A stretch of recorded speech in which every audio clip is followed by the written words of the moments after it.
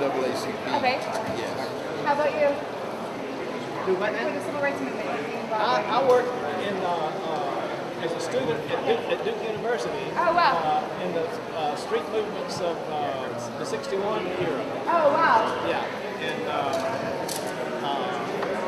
that's when it turned me around. The civil rights movement turned me around when I was 20 years old. So.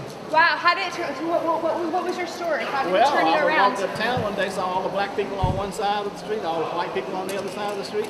White people were throwing rocks and bottles on them, and black people were saying, "It's time that our time has come. We've been waiting 400 years for this, so something's got to change." And so I changed right there on the spot. Wow. Was your family supportive? Not quite, not quite. They were not quite supportive. But we have three brothers. I'm one of three sons, and all of us are on the other side of the fence from our parents. And that's what happened. That generation was a big, huge gap. Same thing's happening out in our day and time to some extent between some representatives up to the House here and their families back home. We know are progressive people, but their legislature, their representatives are not on the same ticket. Wow.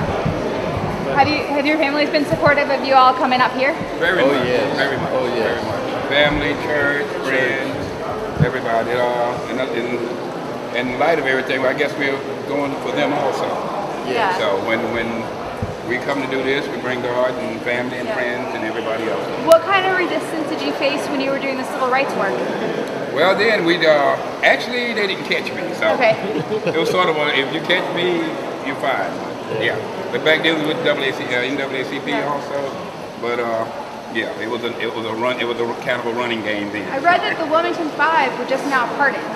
Yes, I've heard that. So it seems it's still there's still some struggle. That it's not like I think some people tell the story of the civil rights movement that it ended and everything was great and perfect, but it seems like it's more of an ongoing struggle. It is. It never. Well, from my point of view, it never stops. Because every time you reach one apex, another one will evolve. So what do you think young people today should be working on? Well, not taking that step back, but picking up from where it is right now and trying to be a part of that positive way of making it continue to happen.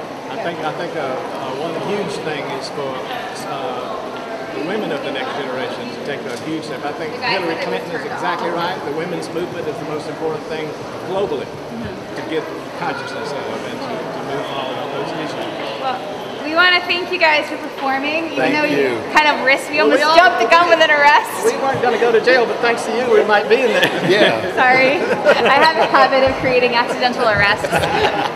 keep on making a disturbance. Yeah, have a safe drive.